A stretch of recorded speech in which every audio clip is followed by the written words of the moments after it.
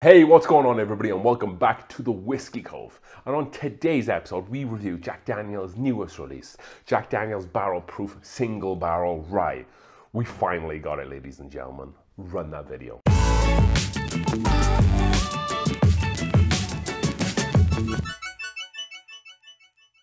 Alright then folks, welcome back to another new and exciting episode of the Whiskey Cove, where we will be reviewing Jack Daniel's Barrel Proof Single Barrel Rye. And I'm very excited for this whiskey. I think this is probably the most excited for whiskey I've kind of been all year, for a bottle that I've been looking for quite a while. Before we get into this, little quick announcement about the 5,000 free subscriber giveaway. We'll be doing a live event where you can win one of these 6 bottles. Yes, we have announced all 6 bottles. There might be some videos still to come where I've only announced 5, but we went ahead and announced the 6th bottle here. If you want to be in for a chance to win one of these 6 bottles for completely free, shipping will be paid for by us and everything, you need to do 2 things. You need to be a subscriber, and then secondly, you need to go over to the Whiskey Cove's website, go over to the Shop All tab, and then submit your free giveaway. So why we've done it that way is just that everybody has one ticket then, and then we can find if anybody enters multiples. There are a few FAQs, so go and look at that down in the description below after today's video. So the 6 bottles are the Early Times Bottle and Bond, Black Top, the Brown Foreman one, Old Forester Barrel Strength Single Barrel, an excellent choice if I don't say so, E.H.Taylor Small Batch, Willet 4-Year Rye, Weller 107 OWA, and then the last bottle that we released was the Buffalo Trace Single Barrel there. So if you want to win one of these, be a subscriber and then go and check out over in the Whiskey Cove to submit your ticket. So that was the 6 free bottles that you can win. Let's get these out of here and then let's get on with today's video, because I have been waiting a long time for this bottle. I think that we first talked a little bit about this bottle on Whiskeys to Look Out For. I think that might have been in July, where it kind of broke the internet a little bit and sent it into a frenzy.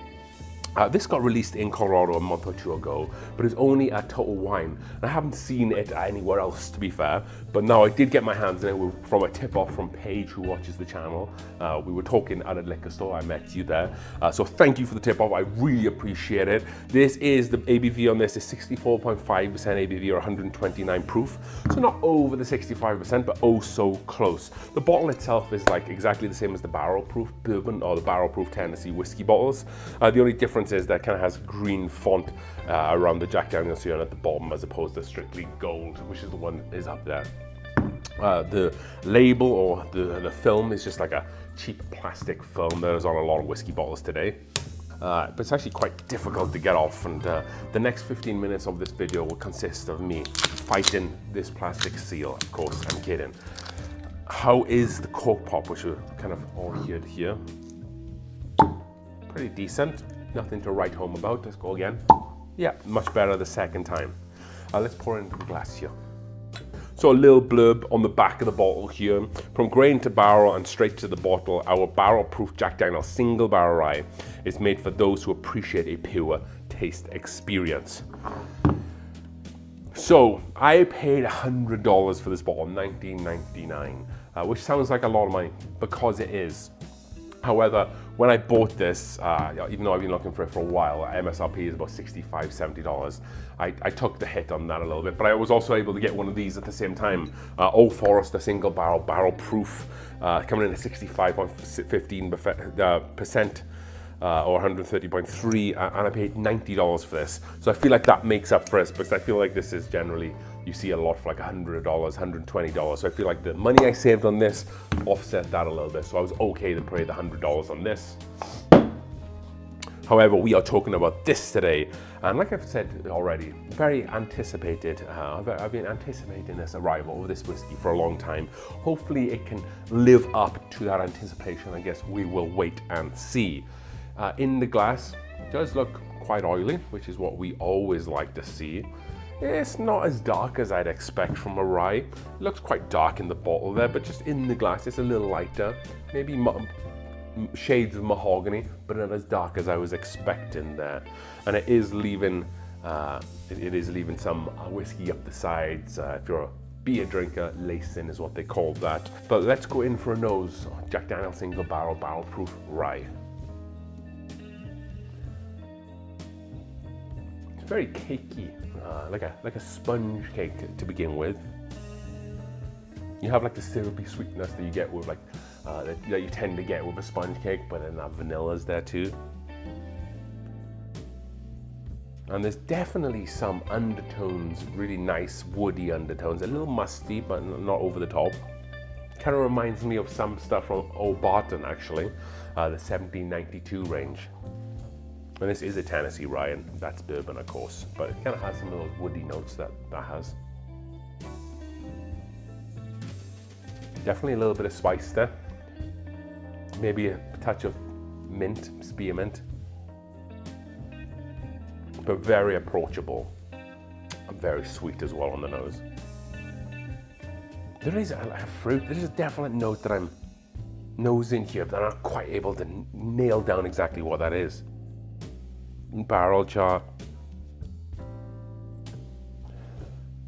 Yeah, it's kind of like, I think it's just leaning more towards like an aniseedy type note.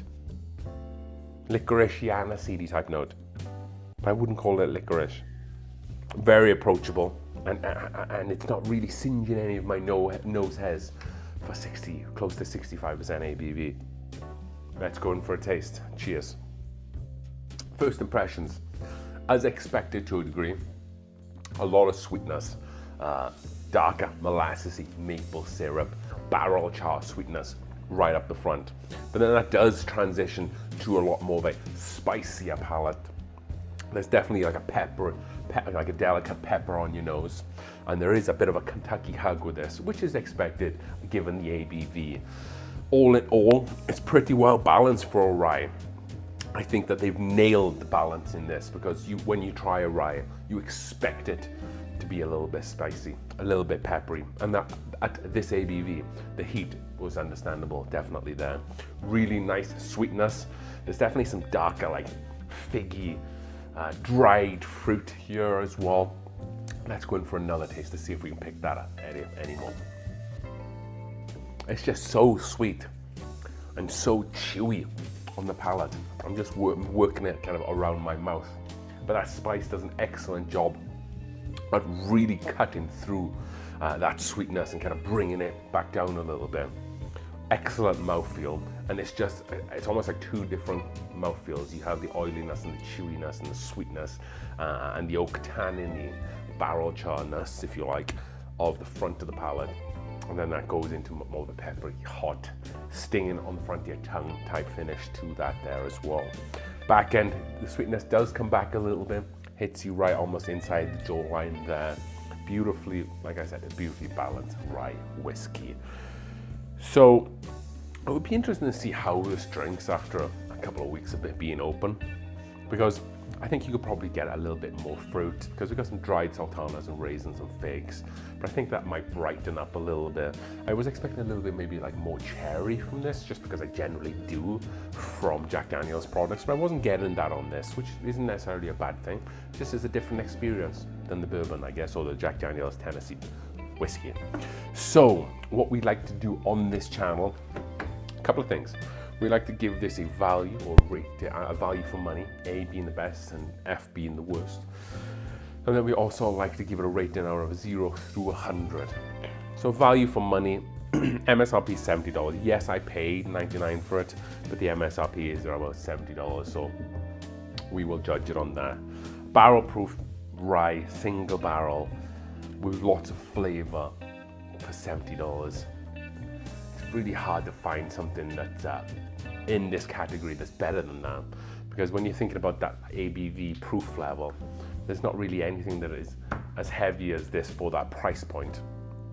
So I'm going to give this an A. I think it's definitely deserving of the A category. Even Willet 4-year ryes, which aren't as high ABV as this is. You folks that everybody watches our channel know that I've been looking for this bottle of whiskey for a very long time, and maybe I've mentally built it up to be something that it might not be. Obviously these are single barrels, so there'll be some differences between each. But I was hoping this might have been broken the 90 category.